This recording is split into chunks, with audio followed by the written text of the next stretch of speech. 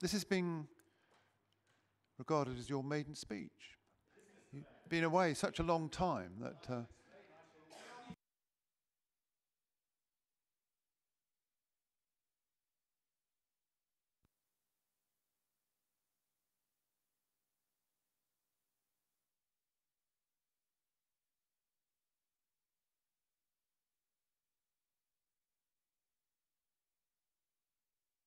Yeah, I made that speech. I still can't quite I made that mistake at the mayor making. Well, Mr. Mayor, then we're all capable. I still can't quite fathom that with an electorate 1/8 the size of when I was a Member of Parliament, the majority in Wandsworth Common is 8 times what I had as a Member of Parliament. And I am honoured to be following in the footsteps of Maurice Heaster, Cathy Tracy and Claire Clay, who served our ward and the residents of the whole borough with great distinction over many, many years. And the ward might have an obvious focus on the common, its biggest feature, and have only a dozen shops and 1 pub for our 10,000 electors. But we do have the borough's best garden centre, and opposite that, its biggest building, with 1,500 possible voters. But of course, none of them voted, as they were an institution at Her Majesty's pleasure. And although this is my maiden speech as the councillor for Wandsworth Common, it's not the first time I've obviously spoken in this chamber. And as the councillor for St Mary's Park Ward for 8 years, I was first elected a quarter of a century ago before a calling took me to another place for my own brief sojourn, serving at Her Majesty's Palace in Westminster, in another institution full of challenging and unreformed characters. But before members on the other side harumph about me having 2 bites at the maiden apple, it's worth explaining that I never was able to make my original maiden speech, Councillor Belton, because in 1994, the trades unions and the Labour group, which was then led by Councillor Belton, who I'm very pleased is still in his seat. And may I say that he, in my opinion so far, has been arguably a more vocal and impressive leader than the current incumbent. But anyway, Councillor Belton and his team decide, well, you're only attacking Councillor Belton if you hiss that. But Councillor Belton and his team decided to whip up public sentiment by saying they wanted the council to keep on running a care home in Battersea. Now, their renter mob of noisy lefty activists, who I have to admit probably would have made Momentum look like a bunch of choir boys, they were up in the gallery making a lot of noise. And they included a woman whose, Councillor Belton will remember her name, but her first name is June. And she had, I'm afraid to say, a voice like a foghorn.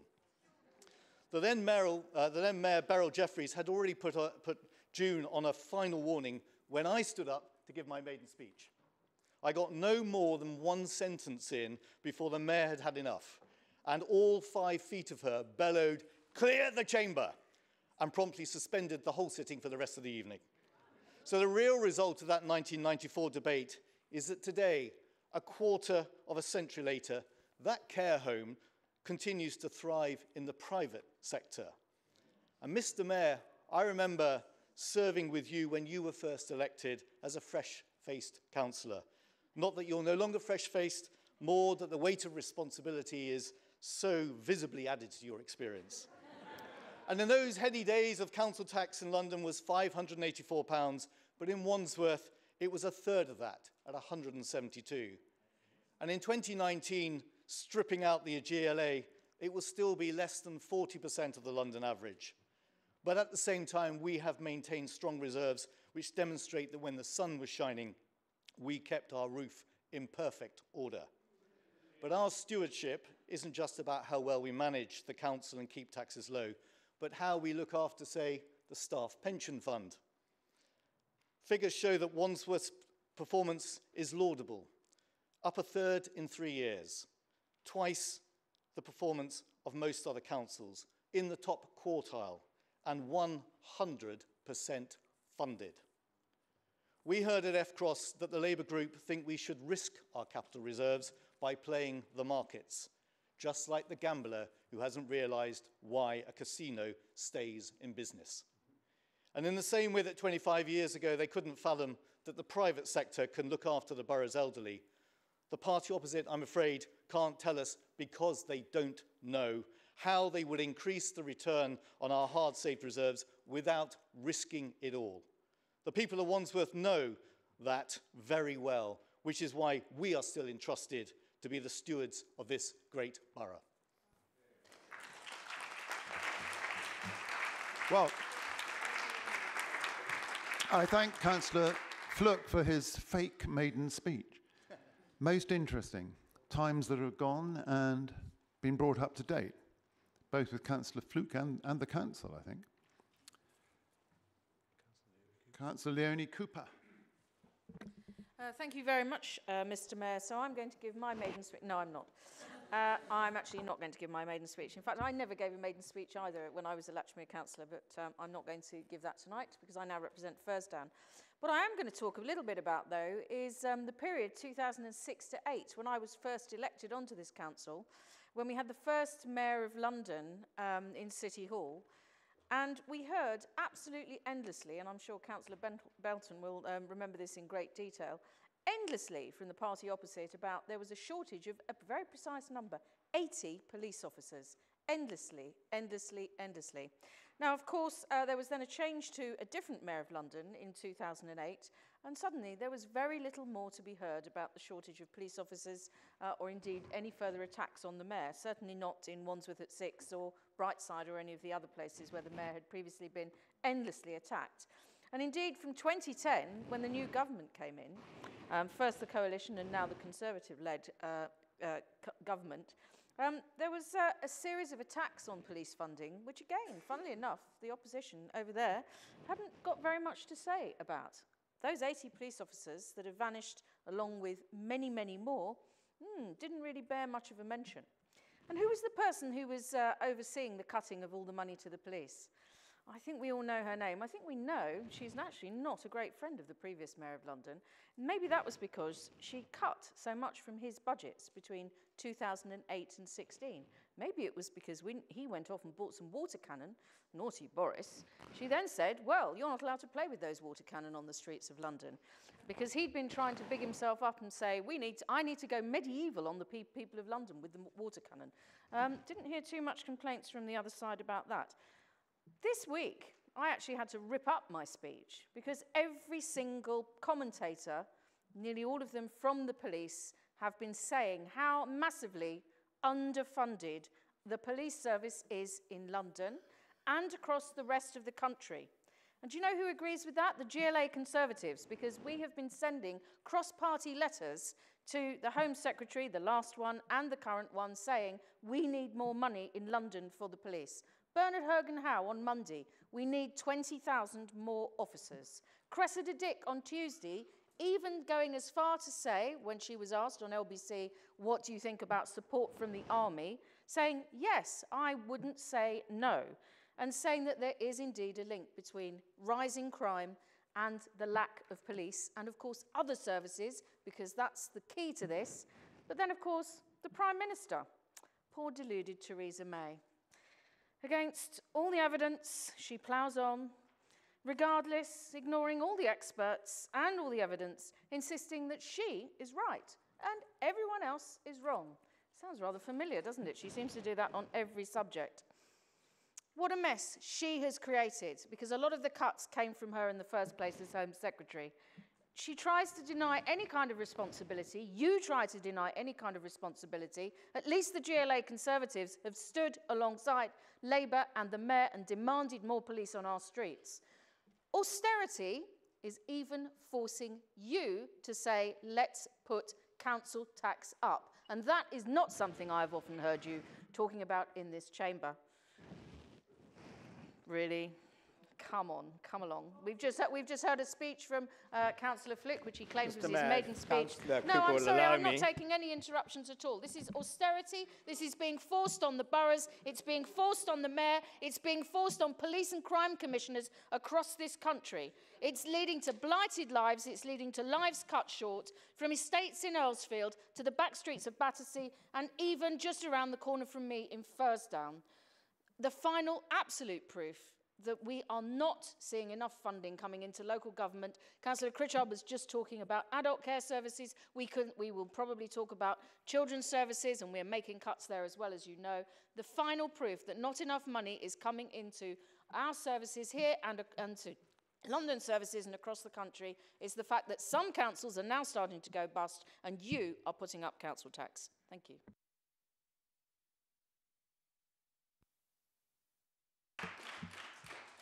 Councillor Binder, would you like to make your maiden speech, please?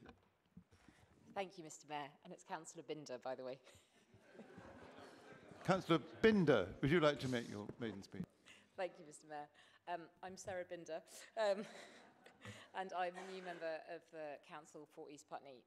As is customary for a new councillor, I wanted to say just a few words about my ward before moving on to some comments regarding the motion that's before us today, in particular around social care. When I was walking up Putney Hill for the first time 6 years ago to my then new boyfriend's flat, I also remember being at the bottom of the hill and thinking, that's a very long hill and I don't think we're going to live here for very long. Fast forward 6 years, boyfriend is now the husband. I'm pushing a buggy up the hill after attending rhyme time at Putney Library, but I'm still walking up the hill. My point is, I don't think I imagined then, 6 years ago, that I would be standing here now representing the ward. It's a huge honour to represent the ward, and I, like I'm sure the rest of my colleagues do, take the responsibility of it to speak out on behalf of our residents really seriously. My family all live within the borough, in Thamesfield, in Queenstown and Shaftesbury.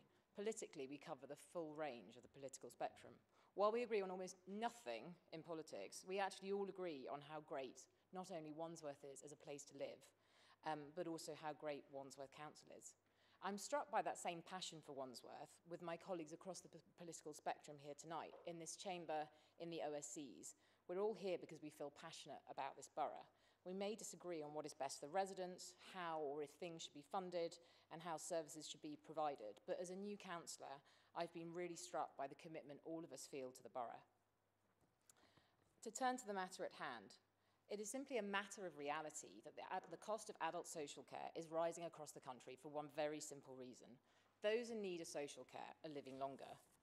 We should be celebrating this on every level, I think. Our children are more likely to know their grandparents and great-grandparents than we were. The number of people aged 85 will have more than doubled in 30 years to 2.1 million by 2030. Those born with disabilities that once would have dramatically shortened life expectancy and life quality can now live longer and, more importantly, more fulfilling lives, thanks to medical technology and the sort of social care that we provide. Life expectancy for a person with Down syndrome has nearly tripled in my lifetime, from 23 in 1983 to 60 in 2018. Like all societies, we must adapt to the continuing changing needs of our communities, and the evidence is overwhelmingly clear that more political and financial focus must be given to the requirements for social care, and more importantly, how it is paid for. There is no magic money tree. Social care is rising on average at 3.7% per year. In our borough alone, there's going to be a 28% rise of the amount of people over 85 who are living in our borough by 2025. We spend £6 million supporting young people between the ages of 18 to 25, and there are some 20 young adults who have serious disabilities who cost £800,000 per year. All of this needs to be funded, and rightly should be funded.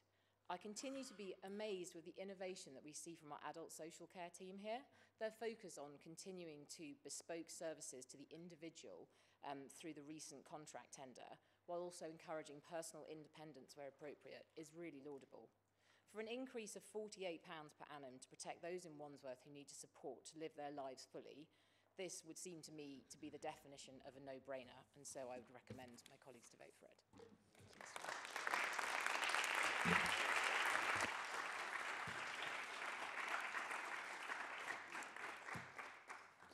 Councillor Binder, I congratulate you on your maiden speech, which was most interesting topographical description of East Putney, and your joy at finding yourself representing it, and also very interesting sort of mini dissertation about the need for social care funding. Councillor Birchall. Mr. Mayor, how we spend not our money but residence money in Wandsworth is extremely important. It must be targeted where it is most needed for efficient and effective spending.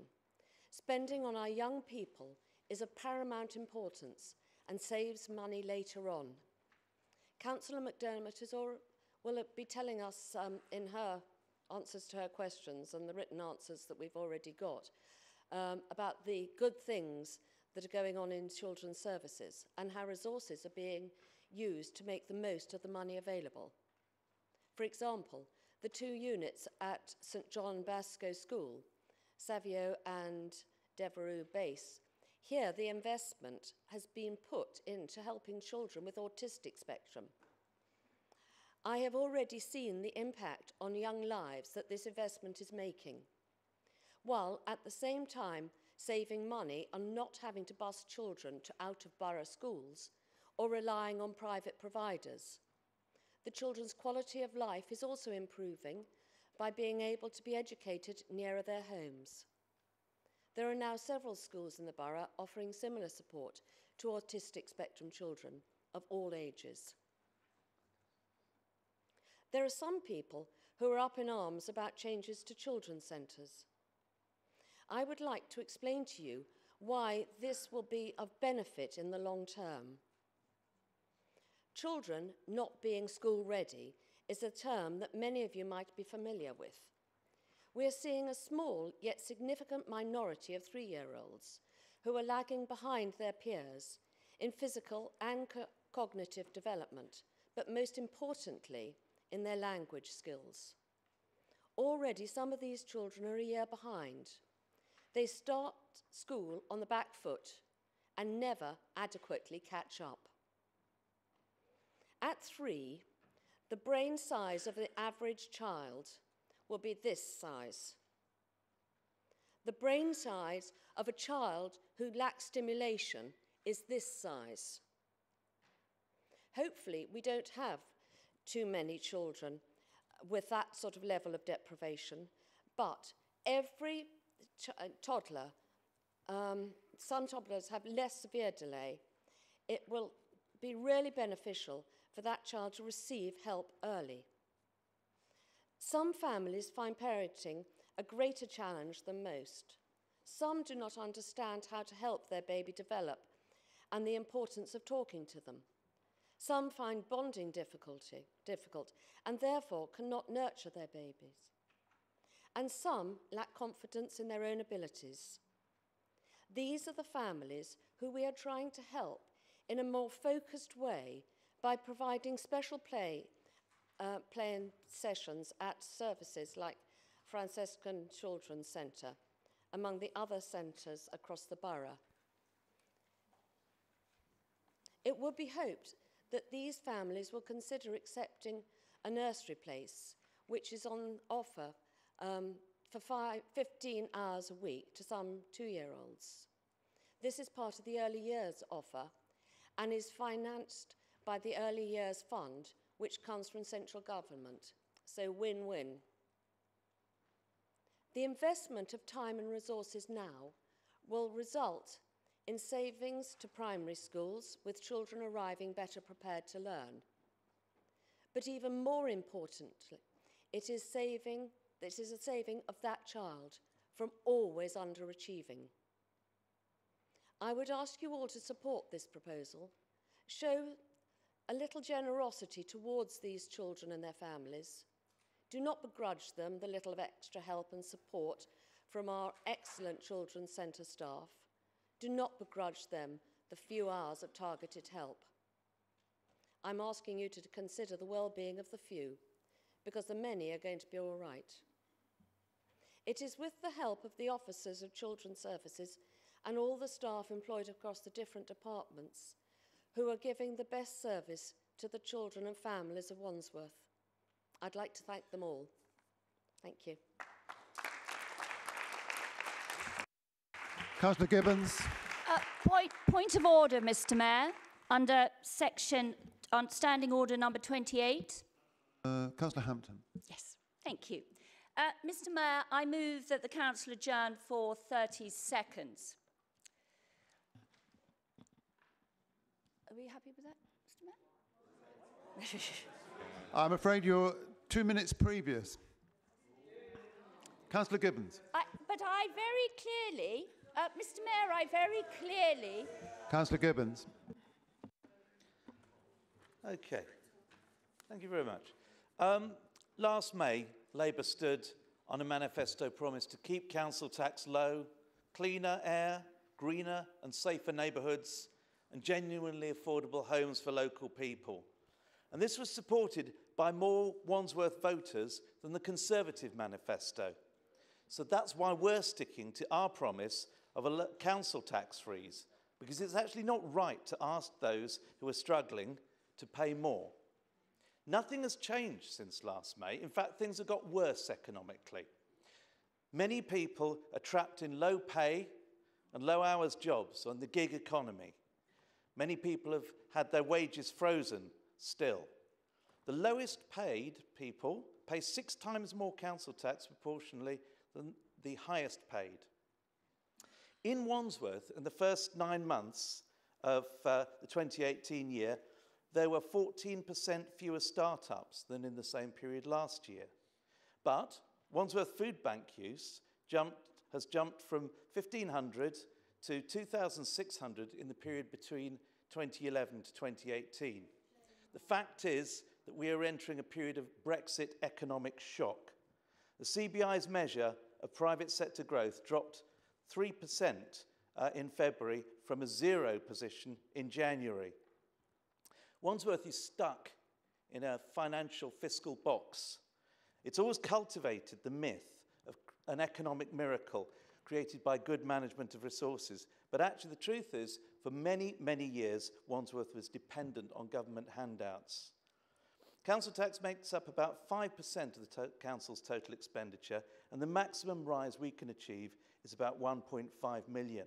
Council tax has actually almost completely lost its financial significance as a method of raising money. But what we do know, heading down the tracks, is that the government's new financial formula for funding for local government will be absolutely ruinous for Wandsworth. It's taking money out of government, out of London, and distributing it to the wealthy Tory shires. This is such an appalling situation that this Tory council has actually suggested in its response to the Fair Funding Review that we should lift the council tax cap to allow far bigger increases in council tax without a referendum if the government uses a notional average council tax as the basis for the formula for allocation of resources. In other words, we are now seeing a Tory council arguing for large hikes in council tax in the future. Now, we believe in sound financial management, not gambling money away in Icelandic banks, as former Councillor Russell King may have done at some point. We agree with a better investment policy, longer-term government and commercial bonds at good fixed rates. We have 3 investment fund managers who actually have a job all day to sort out the financial affairs of the council. We set the parameters as councillors at OSC and through the council. We do not make the day-to-day investment decisions, and that's how we do business. No one seriously believes that Peter Graham, despite the fact he dresses like a city slicker from the 1980s, right? Or Councillor Melanie Hampton, who keeps telling us that she's a businesswoman, and I'm sure she is, a very good businesswoman. But we do not want, she will not be making day-to-day financial decisions about which funds we invest in. And Mr. Overspend, Councillor Senior, would they be the right people to be making the individual investment decisions on a day-to-day basis on behalf of this council? Most certainly not. It would be as absurd as Councillor Govindia cutting out council officers and taking charge of planning decisions himself, and that would never happen. Mr. Mayor, point of personal explanation. Councillor Govindia, have you been mentioned? I think I have been mentioned, and Councillor Gibbons knows perfectly well that I have never taken charge of making planning decisions and left it entirely and always quite properly to the planning officers. I must have been mistaken about the reports I'd read.